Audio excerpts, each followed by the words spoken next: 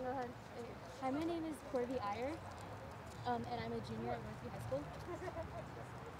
And I'm Macon Iyer, and I'm a junior at Northview High School as well. And we are part of the Student Leadership Joint Committee, who is creating a documentary about the preservation of Mount Vernon Cemetery. We'd like to thank you for coming and agreeing to answer all these questions for our project. And if you will, we have 8 questions to ask you today. So, can you tell us a little about your job as a history professor at Kennesaw State University? What are some of your tasks and responsibilities of your job? What kinds of topics in history do you like to research and teach? So I'm Jennifer Dickey. I am a history professor at Kennesaw State University, and I'm also the coordinator of the undergraduate public history program, which is a minor program within the Department of History and Philosophy. In that role, the primary thing I do is teach public history, but I also coordinate the program. So I'm responsible for the curriculum. I oversee our student interns.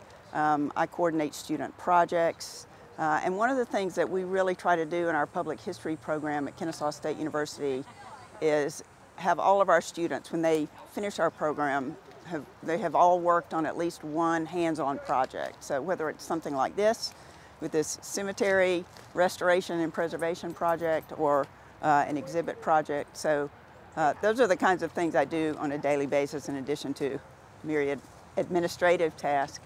My field of study for my PhD was public history, which a lot of people say, what does that mean? What is this thing, public history?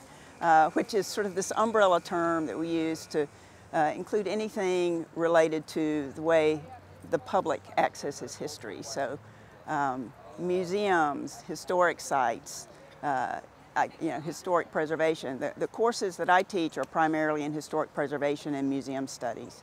I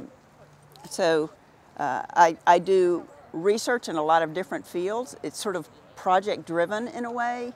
I do a lot of local community history because we are often engaged with working with local communities on projects. We've done exhibit curation and historic preservation surveys for the city of Adairsville, for instance. Right now I have students working on an exhibit project in Inman Park in the trolley barn. And in the spring I'll have students working on an exhibit in Oakland Cemetery in downtown Atlanta. So a wide variety of things, and so I have to kind of be nimble and be able to do research on a lot of different areas.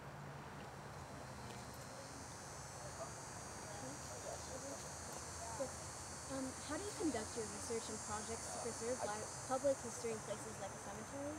Who are some of the people you work with on these types of projects? On a project like this cemetery project, you really sort of start out with the low-hanging fruit. You walk through the cemetery and you see the names on the headstones, for instance, and that kind of is really sort of your starting point.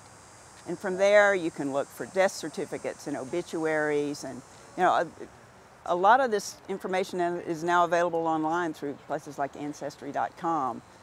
Not that we should all do all of our research online, but it makes it easier in a lot of ways.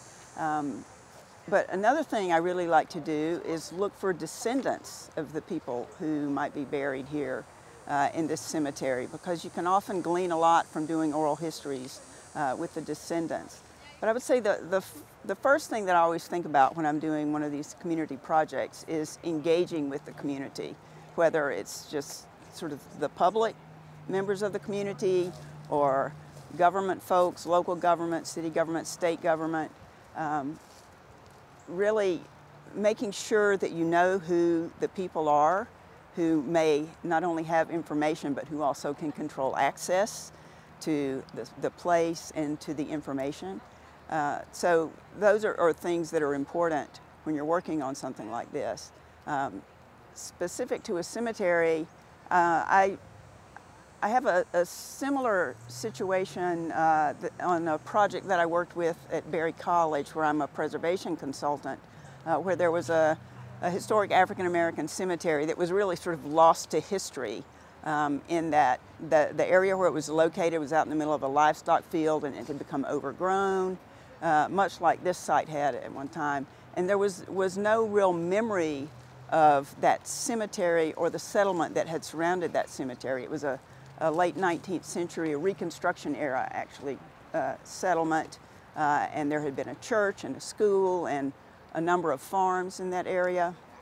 Really the key that unlocked us discovering that history was that there was one upright headstone, and that headstone belonged to Thomas Freeman, who had been enslaved.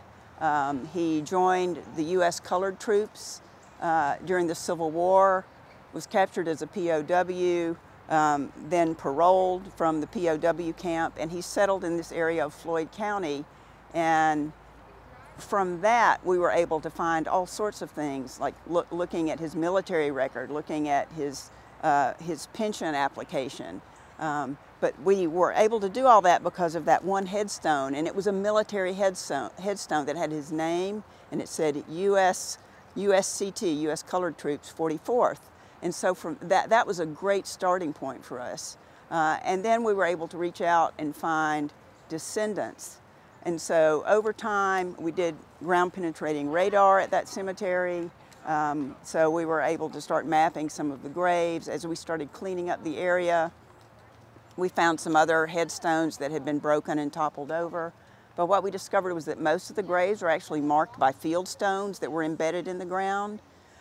So, you know, this was a farming community. It was not a very wealthy community, but it was an established community that existed from about the 1860s, late 1860s, up into the mid-1920s. And so really that one headstone was kind of the key to that, and then connecting with the descendants. And so we now, every 5 years, Berry College actually hosts a homecoming family reunion for the descendants of Thomas Freeman, who have a connection to that place. What are some of your experiences working on public history projects in places like the Macedonia Cemetery? So one experience that I have is this experience that I've had at Berry College working with what's called the Freemantown Cemetery and rediscovering that history, working with descendants, working with the folks at Berry College, where we have been able to identify a number of graves, identify a number of the people who were buried there. We have cleared the underbrush from that area. It's still a wooded area, but we've also fenced off the area where the cemetery is to keep the livestock out. We have put up an interpretive marker by the side of the road that tells not only about that cemetery, but it tells really this whole story of the Freemantown settlement on that land, which is the story that predates the creation of the Berry schools and then later Berry College on that property. And it's a history that certainly there was no living memory on the Berry College campus of this history when I got involved in this project. And now there is a lot of knowledge and information out there about that. Our library at Berry actually hosts a website that has a lot of primary sources related to the Freemantown settlement and the Freemantown Cemetery. And we work with the descendants, and we host these homecomings every 5 years for them. So they come back. This is the genesis of this extended family, and it's really interesting because you can tell a lot of this history of American history through this one site, much as you can here. So from enslavement to the Civil War to emancipation, and then Reconstruction, and then Jim Crow, and then the Great Migration, because many of the members of the Freeman family and the families that they married into left the South during the Great Migration. So you can take these sort of big narratives of American history and actually identify individuals who were players in this, who had an agency as part of this story. What can we learn from doing public history research and projects in places like the Macedonia At a place like the Macedonia Cemetery, you can learn a lot about individuals. Certainly it prompts us to want to know more about these people when we have names to associate with these stories. So you can learn about individuals, but you can also learn about the bigger stories of our history. Again, the broad narrative of American history, and you can kind of start plugging in these individual stories, and it makes the history come alive instead of just reading something in a textbook and saying, okay, so we know there was Jim Crow, we know there was the Great Migration. You can start seeing who some of the actors were in this, who some of the people were who were involved in this process, and what their story was. And so in public history, we talk about this thing called power of place. And a place like this cemetery just oozes with the power of place. It's a place where you can come to connect to the past, and it prompts us to want to do this. And there's an authenticity about it, because these people worshiped here in the church that's now gone, but that was adjacent to this, and they were buried here, and they lived out their lives in this area.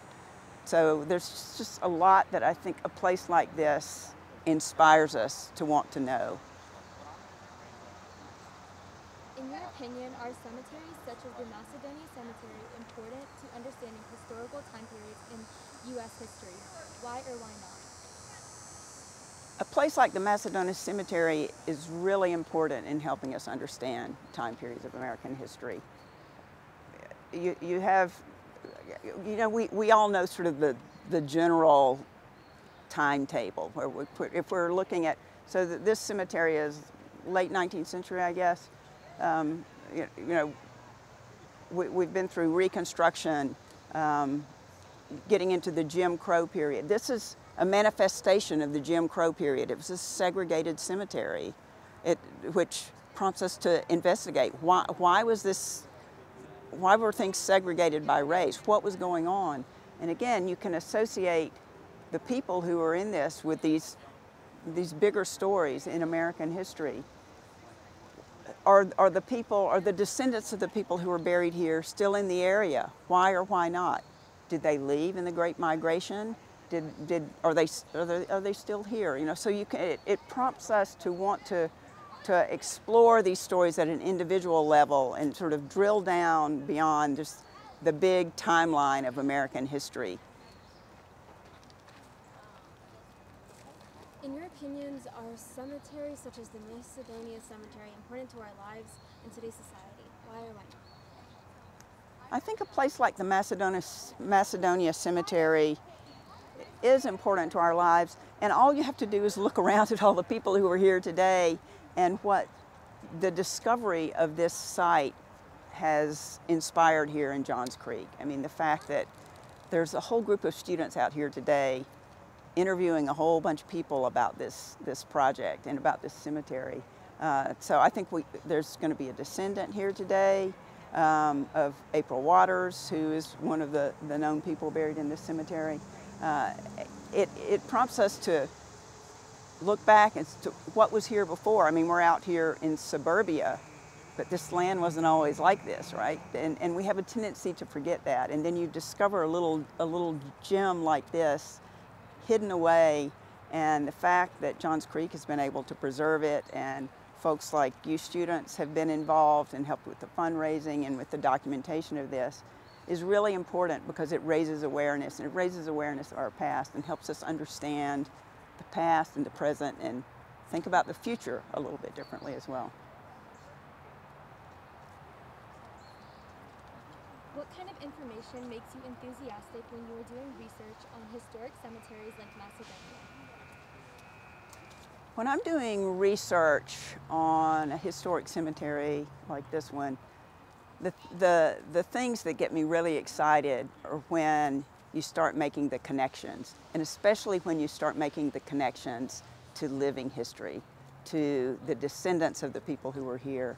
And I'll go back for a minute to talk about the Freemantown project, because that's the sort of the comparable project that I've been most involved with, and that I've become friends with these people who live in places like Chicago and Detroit, because of this connection through this cemetery and doing research and working with them to uncover the past and to understand their family story and to be able to share that story with the public more generally. And so that's something that's really important to me. As a public historian, it's really important to me to be able to work with the public, to uncover new knowledge, but also to share that knowledge back with the public. Is there anything else you'd like to add? I think a project like this is really important and it's really exciting, and I applaud all of you for being out here and working on this. I think this is where history happens, right? Where people can get excited about history.